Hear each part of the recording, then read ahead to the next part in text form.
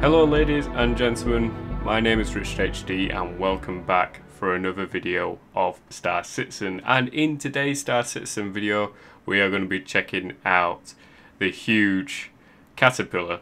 Now as always guys, before I look at the ship in more detail, I'm just going to go over the stats really quick. So the classification of this ship is transport. Its role is cargo hauling, although it is highly modular and can adapt to most roles. Its manufacturer is Drake.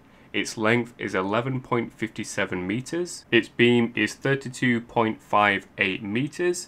Its height is exactly the same at 32.58 meters. It weighs around 188 metric tons. Its max crew is 5. It carries 512 cargo boxes. Its maneuverability is pretty good too, at 2 times size 4 primary thrusters, 8 times size 2 maneuvering thrusters, 1 size 4 power plant, 1 size 3 shield, 2 times size 1 coolers, 4 times size 4 manned weapons, 4 times size 1 unmanned weapons. It doesn't carry any missiles. It carries 48 flare, 24 chaff. It also has a jump drive and a tractor beam. So that's it for the statistics of the caterpillar and what you've all been waiting for. Let's have a look at this beautiful ship. So first thing first, we'll start at the front as we always do, and the first thing you notice is these teeth. Now originally I thought these were going to be weapons, but they're not. They're actually sensors to assist the pilot in flying this very lengthy ship. So you can see it has a cargo door at the front. It also has 4 modular bays that the doors can open both left and right hand side of the ship, and that's where you store all your cargo. And you can actually swap the 4 cargo bays out for other modular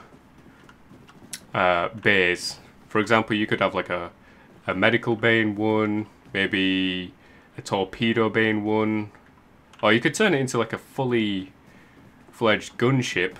That'd be pretty good. You can tell why they gave this ship the name Caterpillar, for its numerous landing gears. And this ship is asymmetrical. Doesn't look too asymmetrical, but on one side, on the left hand side, you've got the command module, and on the right hand side you've got a wing with an observation deck and also a tractor beam.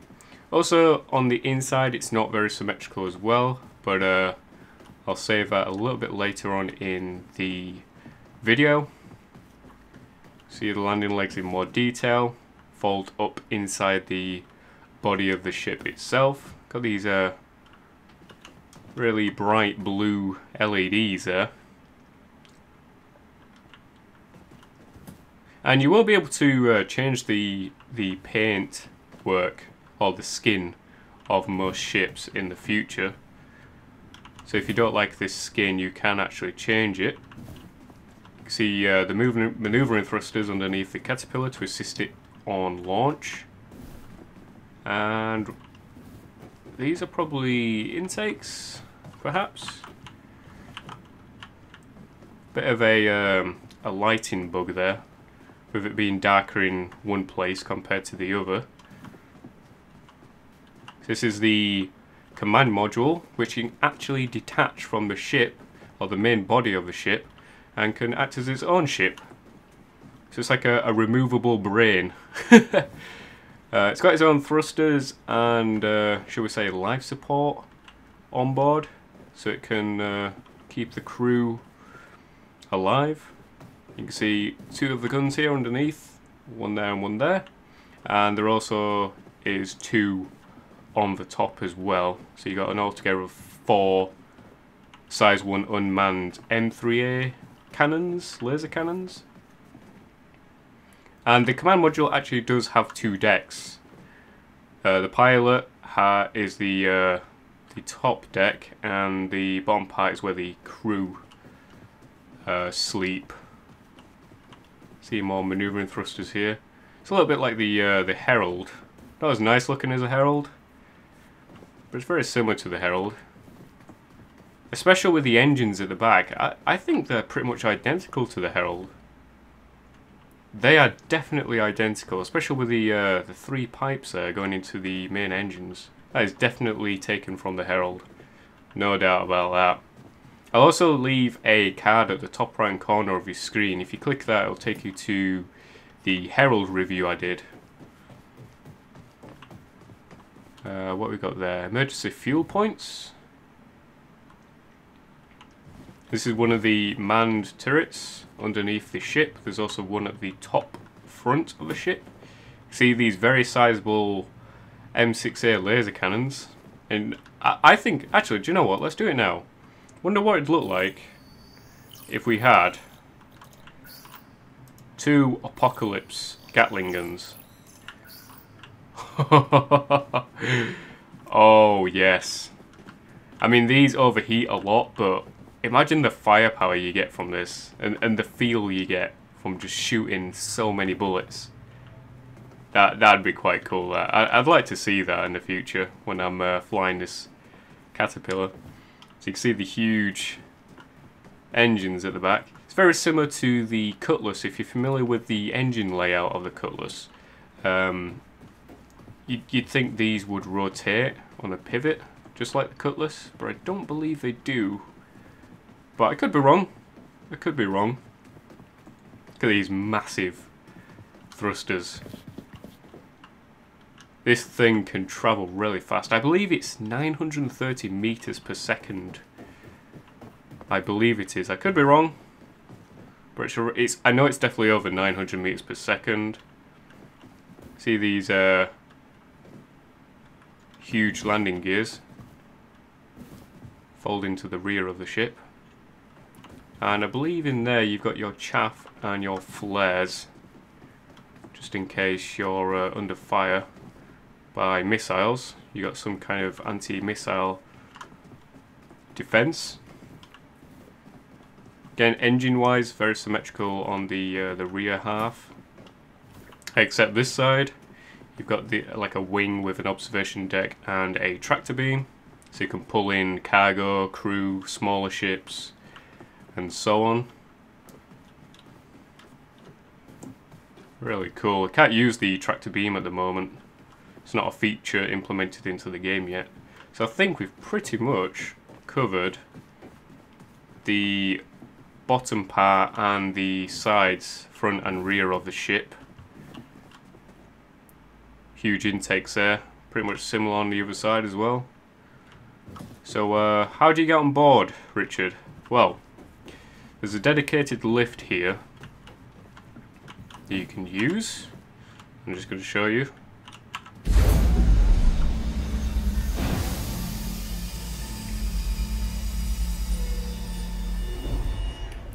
Very nice. And we'll just take it back up again.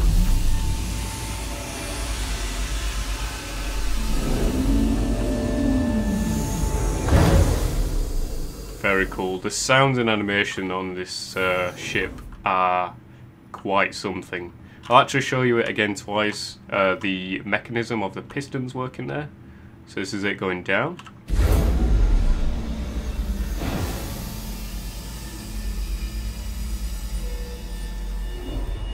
Really cool sounds and animation. And it coming back up.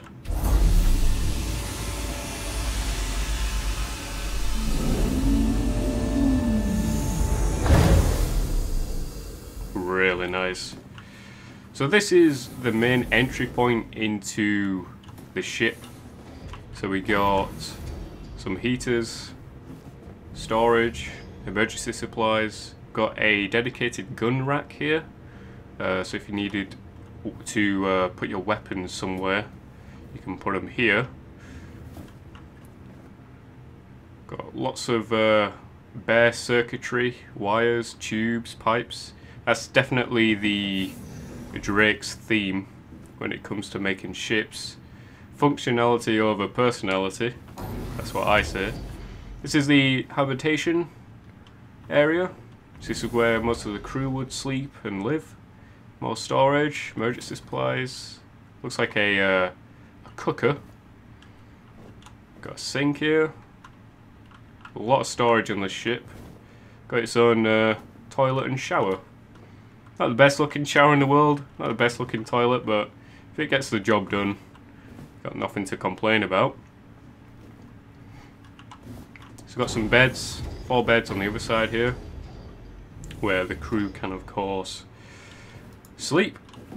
Got some terminals here that we can't interact with, but maybe when the game is released you can interact with each and every control panel and terminal in this ship. Got some more here on this bench, possibly where you can eat your food as well as keep an eye on the ship. So this is one of the cargo modules, or one of the modules that you could swap out, but at stock when you first buy the ship it is a cargo hauler. Now the reason how I've worked out that this is, it can carry 512 cargo boxes, is that I worked out that the right hand side carries 72 boxes. So this carries 72 cargo boxes, and the other side it carries 29 because the catwalk takes up about a third of the left hand side.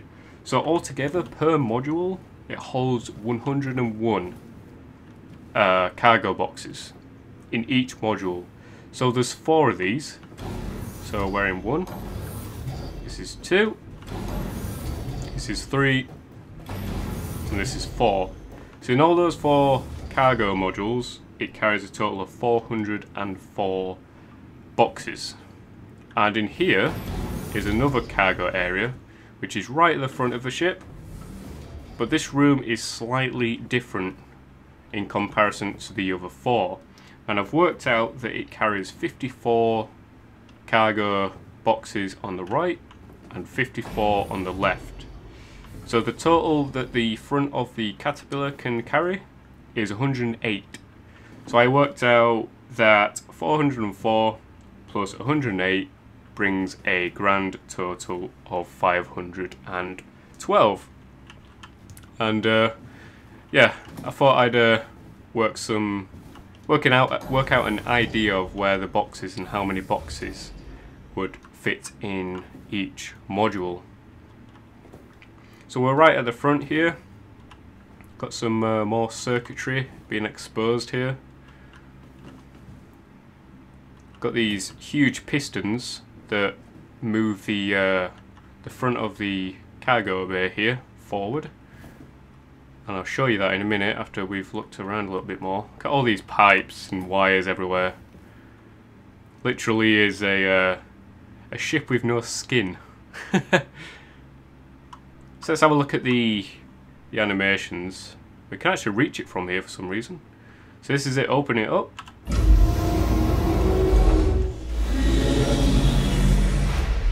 It's really nice. So it moves forward and then it opens up.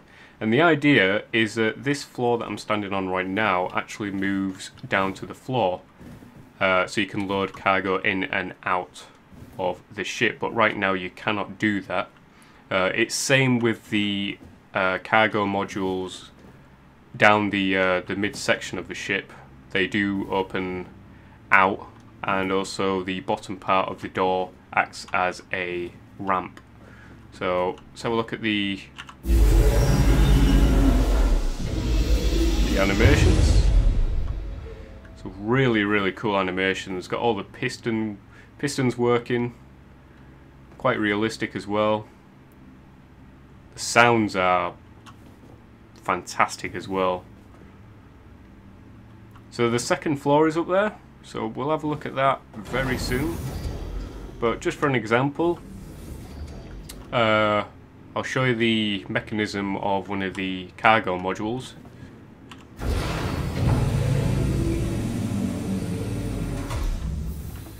So you can see this would go down very similar to the front of the ship as well, and you'd load and offload your cargo that way.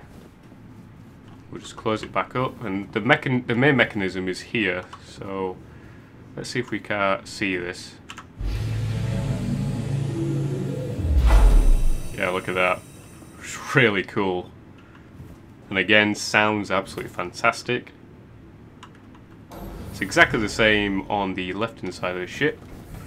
So we're just going to go up this ladder. So now we're on this catwalkway. And here is pretty cool. So this is the front of the ship. And we can actually have access to the cargo door from here. This is like an observation window.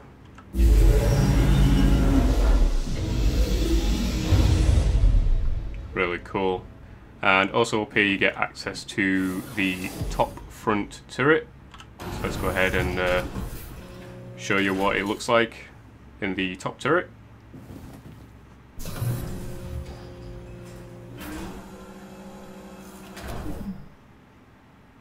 So first impression, pretty good field of view and visibility. Not too much on left and right because you've got these huge panels with a little window. But yeah, I'm really impressed with the amount of field of view and visibility that you get. You can see the turret get access to 1, 2, 3, 4, 5 panels. So you're well informed of what's going on in the ship.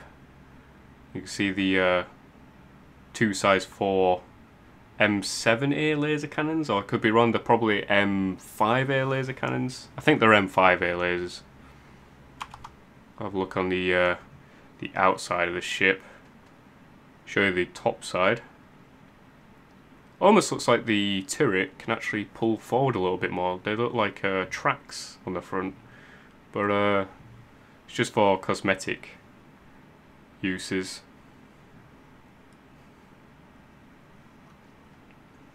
Massive ship.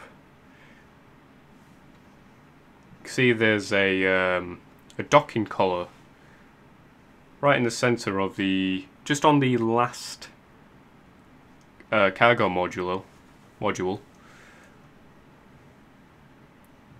You can see the guns there on top of the command module as well.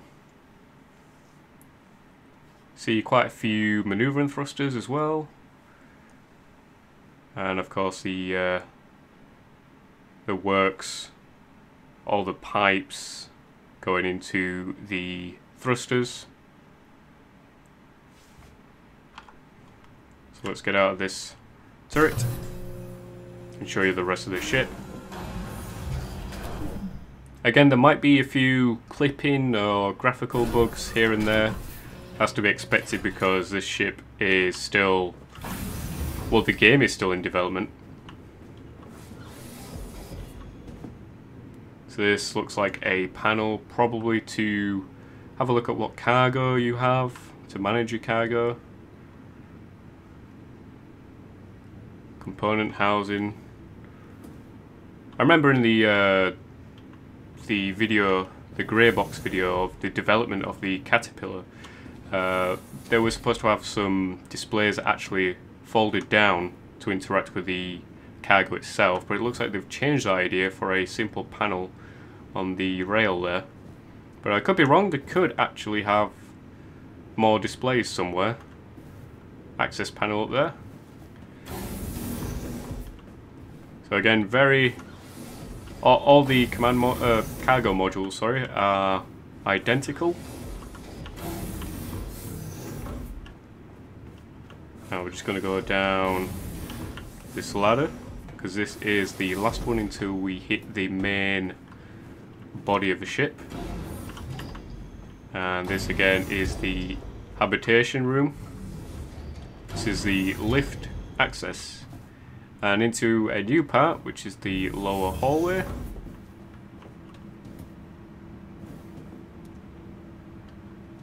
So you can see again a lot more tubes, pipes, wires, circuitry. It's just for easy repair and maintenance. And this, of course, is the engine room. Look at the size of these engines. Absolutely massive.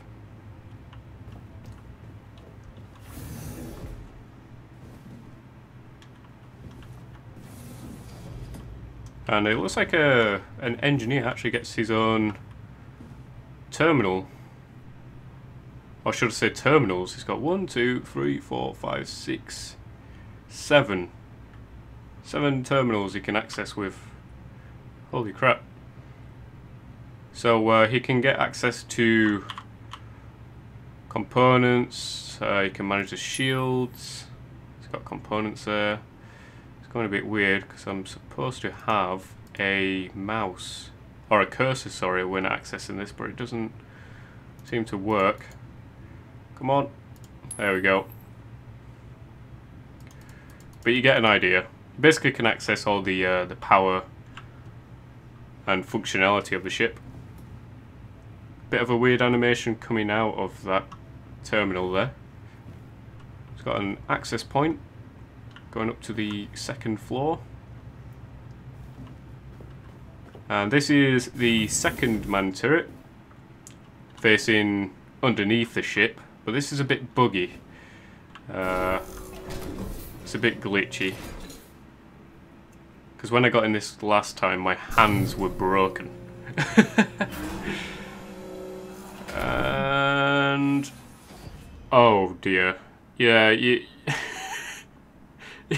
you can see this bit is a bit buggy and glitchy right now because my character's hands are broken in, I don't know, 50 places right now. That looks kind of painful, you know. But you get the idea. It's exactly the same visibility as the one on top. So yeah, let's get out of this. And also getting out of the man turret is very glitchy as well.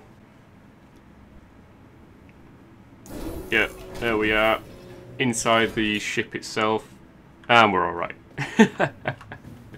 So yeah, that is a bit glitchy, that bottom turret, unfortunately. But I'm not going to take the ladders up, I'm going to take the stairway access. This is also another way of getting inside, or getting to the 2nd floor. See a very cool walkway, and this is leading to the center hallway. So this is the tractor beam observation deck. So whoever's looking at this terminal can control the tractor beam on the right hand side of the caterpillar. Right now you can't use the tractor beam even in flight, but this is probably one of my favorite places in the caterpillar, just because of the field of view and visibility. You could almost call it a observation deck, really. Loads of pipes, circuitry going on in here. Back into the center hallway. This is the EVA access. So I'm guessing in this room will be pressurized and decompressurized.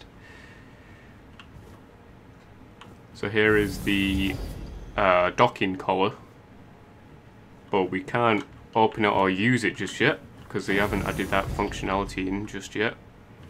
Got all this rusted piping. Gives the Drake manufacturer a unique look. More storage. Lots of panels here that can be removed, so you can get access to all the circuitry behind all the panels. And here, of course, leads to the walkway in the cargo modules. So back again into the center walkway, and let's go in here, and this is the server room. See all the servers here. Very similar to the Herald, but the Herald seems to have a lot more servers and room for data than inside the Caterpillar. Mind you, the Herald is designed to be an information runner. So this almost looks like a panel or a table that can come down, which the engineers can access. Maybe it is, maybe it isn't. Maybe it's just a panel. I don't know. This is the power plant.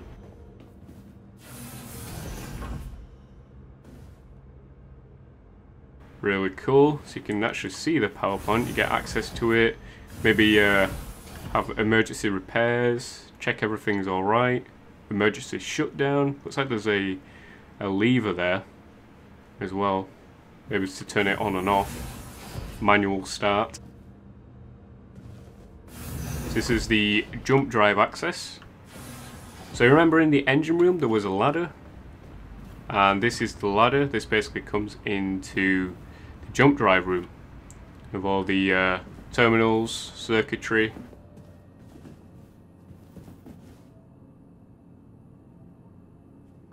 All of that.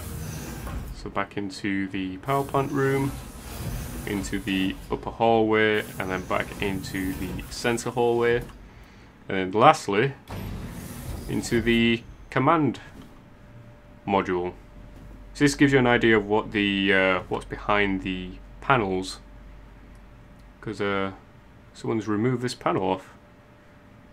Got some batteries there, system access, pipes. Gives you a pretty good idea, guys. So go into the command module, start at the front of the ship. So we've got 2 seats at the front, one for pilot, one for co-pilot. Let's sit in the pilot seat. Can we sit in the pilot seat? Doesn't want to sit in the pilot seat. Come on, you know you wanna. No. What about the co-pilot? Not even the co-pilot. Interesting. Hang on, let me try something, guys, and I'll see you in a bit. Right, so I've just respawned the ship and see if this will fix the problem. Yeah, there we go.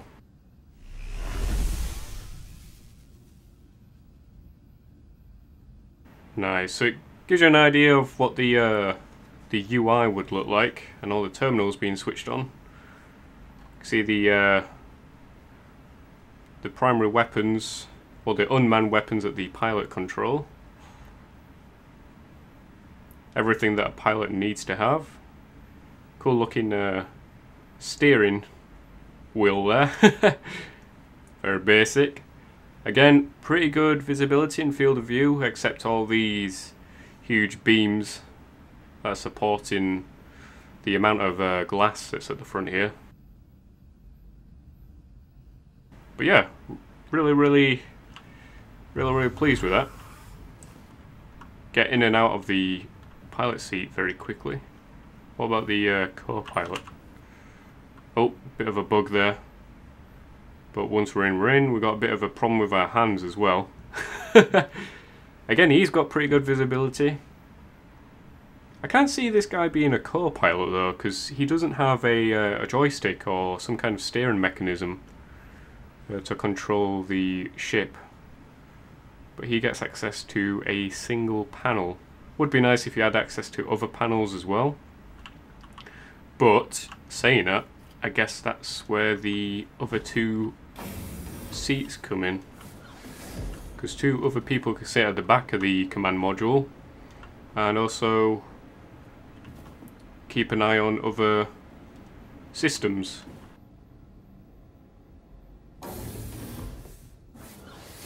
So yeah, I guess that's the top of the command module. Let's have a look at the bottom part.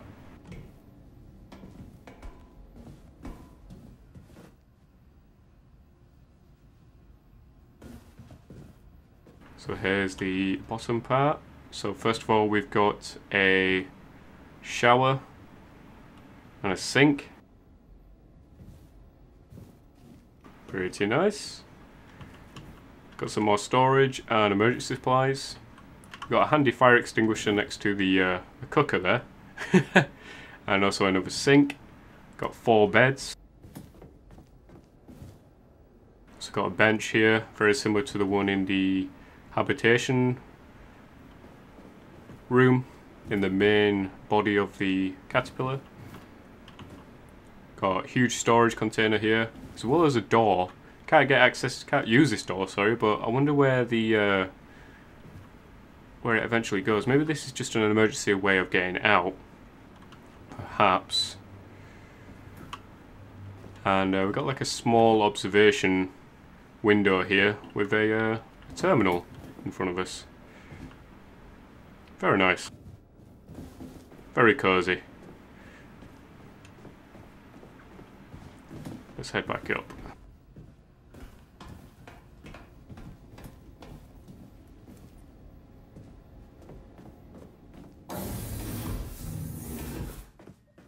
Let's head back outside. We'll go through the module bit. There we go. Through the crew quarters here, and then to the lift. And we're going to take the lift down.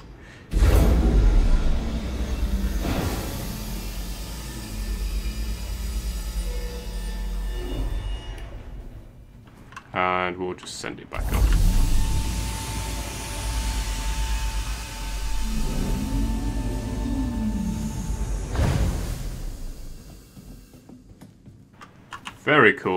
Very cool indeed.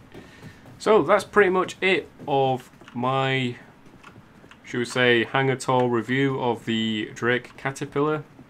I hope you guys enjoyed my review. If you did, make sure to leave a like. Share your thoughts in the comment section below. If you have a Caterpillar, what are your thoughts on the Caterpillar? If you plan on getting the Caterpillar, all that stuff. And also click that subscribe button if you want to see more content like this in the future, and also support my channel. And this might be my last video before the end of the year, and if it is, I would just like to thank each and every one of you that has supported my channel. This year has been absolutely fantastic, and I've just really enjoyed myself. So again, to each and every one of you that has supported me this far, a massive thank you from the bottom of my heart. I really do appreciate it, and I hope you guys have a Merry Christmas and a Happy New Year. So as always guys, thank you so much for watching. Take care, and I will see you in the next universe. Bye guys.